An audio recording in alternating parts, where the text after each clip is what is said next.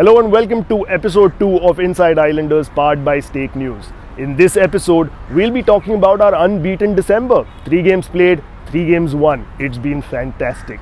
We also talk about the fact that we are 1 victory away from getting the longest winning streak in Hero ISL history.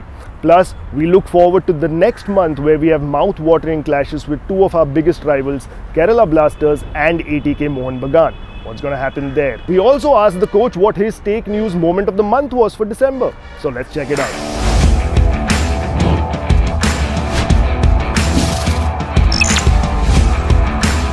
Alright Des, great to see you again. Lovely to have you here. Thank you for coming. Let's start off with the fact that we have gone yet another month undefeated. We've had an undefeated December.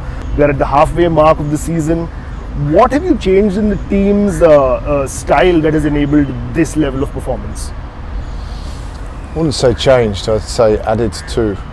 I spoke at length around the support from the club, and this is something that started 15 months ago. You know, we come in and we have a way we want to play. We were limited last year with being able to do that, and sometimes it takes some time for players to understand and to learn. And I think it took sort of 6 or 7 months for us to find our feet in that. And I think the early signs of that were Champions League, then the Durand Cup, and of course there's every game I think we've got better in the ISL season.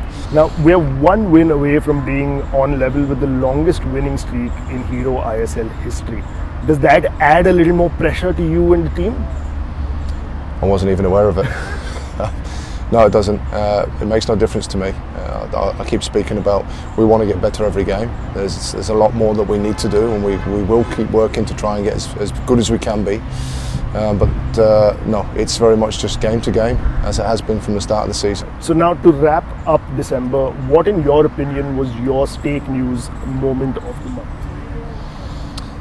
Probably 2 things. One would be the Olympiad and the continuation of what has now become a tradition at this club. I think the way it's organised, the events themselves, I think it helps bring people together, and it's very exciting for both the staff and the players to compete against each other and see different sides to people across a couple of events. And the second would be the Christmas day we spent together. We keep talking about what kind of a family the Mumbai City family is, and to get all of the players, all of the staff, all of the families, and not just staff and players from here, but staff from across the club, and bring people together, which is the first time I think we've been able to do that in 3 or 4 years, and to share that with each other, that was very special. Now let's look forward to January, completely different as compared to December because we have 5 matches in January. It's a packed schedule.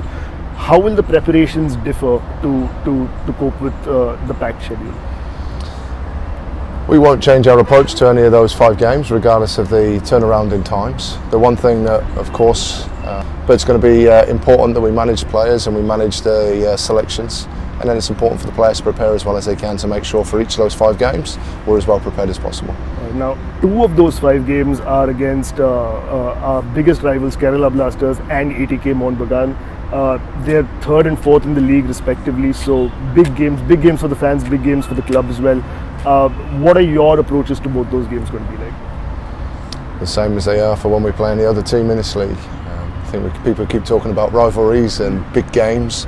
You get 3 points regardless of the team you play if you win a game. So it doesn't matter whether it's like the 2 teams you've just mentioned or not.